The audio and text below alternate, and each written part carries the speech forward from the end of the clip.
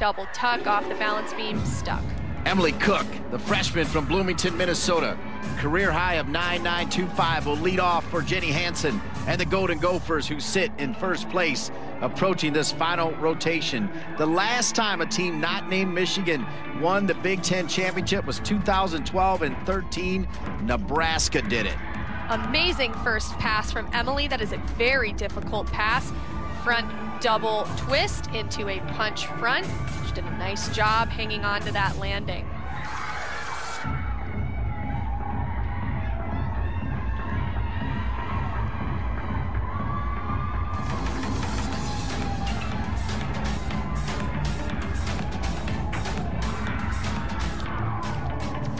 Doing a nice job here, leading off this floor rotation.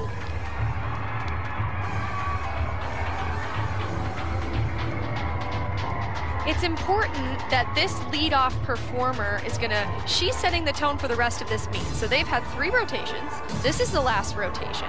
And she is going to be the one that changes the energy. And so far, she's doing just that, putting everything she can into this routine. She gears up for the last pass. It's going to be a front Rudy, landed beautifully.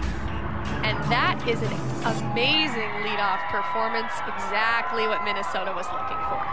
It's an overused expression, but that's a